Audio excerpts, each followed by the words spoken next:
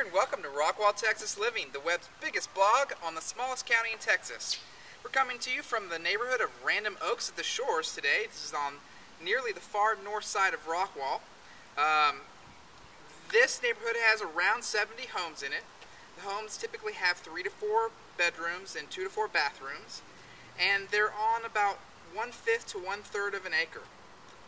The homes themselves have around 1,600 square feet to about 3,400 square feet, and they're serviced by Nebby Williams Elementary, Williams Middle School, and Rockwall High School.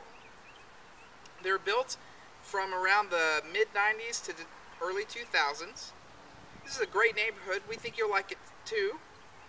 We're learning a little bit more about Rockwall, Texas together every day. We'll see you next time.